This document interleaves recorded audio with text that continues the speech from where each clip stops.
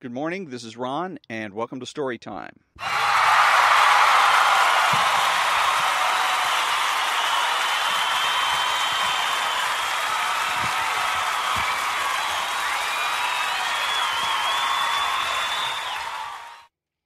And again, this is Ron. Welcome to Story Time. This is Saturday, July 8th, and we are I am reading the 48 Laws of Power, and I'm on Law 16. Use absence to increase respect and honor. Too much circulation makes the price go down. The more you are seen and heard from, the more common you appear. If you are already established in a group, temporary withdrawal from it will make you more talked about, even more admired. You must learn when to leave.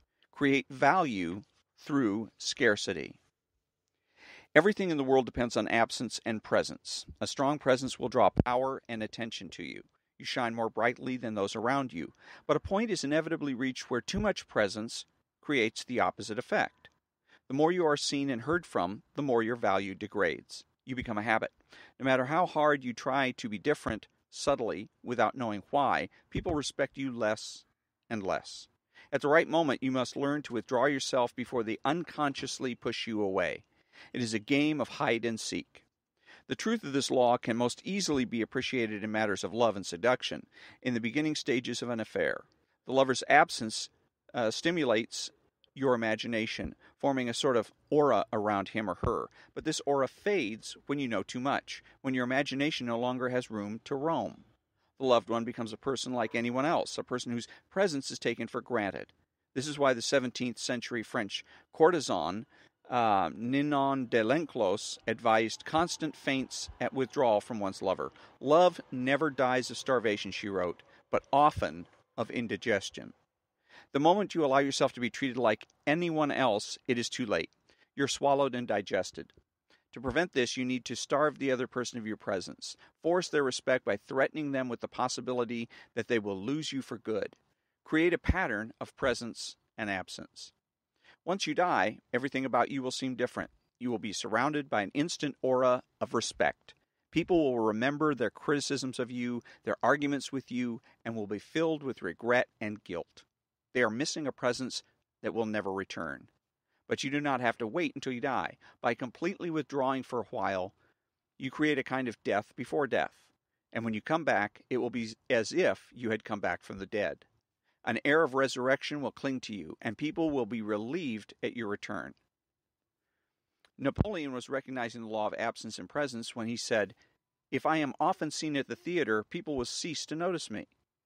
Today, in a world inundated with presence through the flood of images, the game of withdrawal is all the more powerful. We rarely know when to withdraw anymore, and nothing seems private. So we are awed by anyone who is able to disappear by choice. Novelists J.D. Salinger and Thomas Pynchon have created cult-like followings by knowing when to disappear. Another more everyday side of this law, but one that demonstrates its truth even further, is the law of scarcity in the science of economics. By withdrawing something from the market, you create instant value. In 17th century Holland, the upper classes wanted to make the tulip more than just a beautiful flower. They wanted it to be a kind of status symbol. Making the flower scarce, indeed almost impossible to obtain, they sparked what was later called tulipomania. A single flower was now worth more than its weight in gold. In our own century, similarly, the art dealer Joseph Duveen insisted on making the paintings he sold as scarce and rare as possible. To keep their prices elevated and their status high, he bought up whole collections and stored them in his basement. The paintings that he sold became more than just paintings. They were fetish objects. Their value increased by their rarity. You can get all the pictures you want at $50,000 apiece. That's easy, he once said. But to get pictures at $250,000 apiece, that wants doing. Extend the law of scarcity to your own skills. Make what you are offering the world rare and hard to find, and you instantly increase its value. There always comes a moment when those in power overstay their welcome. We've grown tired of them, lost respect for them. We see them as no different from the rest of mankind, which is to say that we see them as rather worse, since we inevitably compare their current status in our eyes to their former one. There is an art to knowing when to retire. If it is done right, you regain the respect you had lost and retain a part of your power. The greatest ruler of the 16th century was Charles V, King of Spain, Habsburg Emperor. He governed an empire that at one point included much of Europe and the New World. Yet at the height of his power in 1557, he retired to the monastery of Yusti. All of Europe was captivated by his sudden withdrawal. People who had hated and feared him suddenly called him great, and he came to be seen as a saint. In more recent times, the film actress Greta Garbo was never more admired than when she retired in 1941. For some, her absence came too soon. She was in her mid-30s, but she wisely preferred to leave on her own terms rather than waiting for her audience to grow tired of her. Make yourself too available, and the aura of power you have created around you will wear away. Turn the game around. Make yourself less accessible, and you increase the value of your presence. Now, this law only applies once a certain level of power has been attained. The need to withdraw only comes after you have established your presence. Leave too early, and you do not increase your respect. You are simply forgotten. When you are first entering into the world stage, create an image that is recognizable, reproducible, and is seen everywhere. Until that status is attained, absence is dangerous. Instead of fanning the flames, it will extinguish them. In love and seduction, similarly, absence is only effective once you have surrounded the other with your image, been seen by him or her everywhere.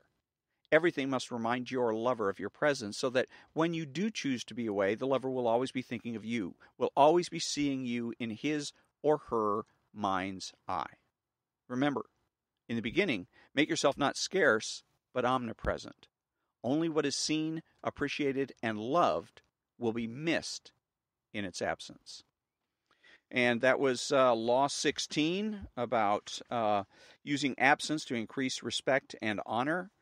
And I don't know, it kind of speaks for itself.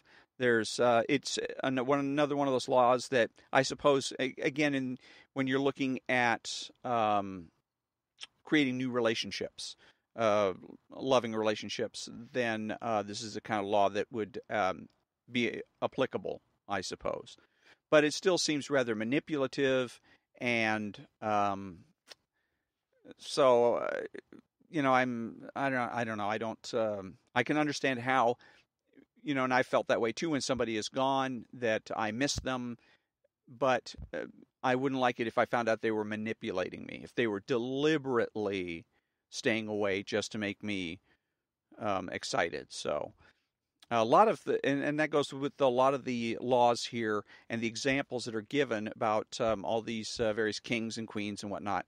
And they may be people that are in power, but they don't strike me as people that I would want to meet, or that they are people that I would want to be friends with.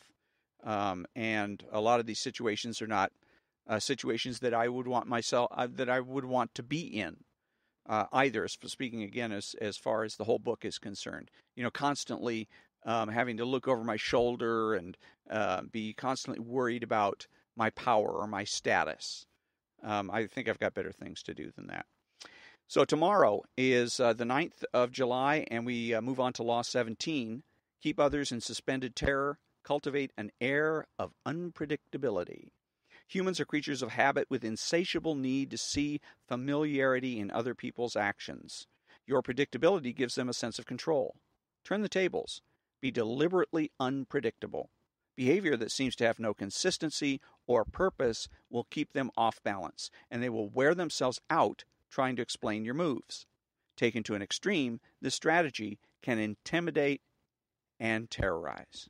And that's on tomorrow, Sunday, July the 9th. And thank you for tuning in. We'll see you tomorrow. Have a great day.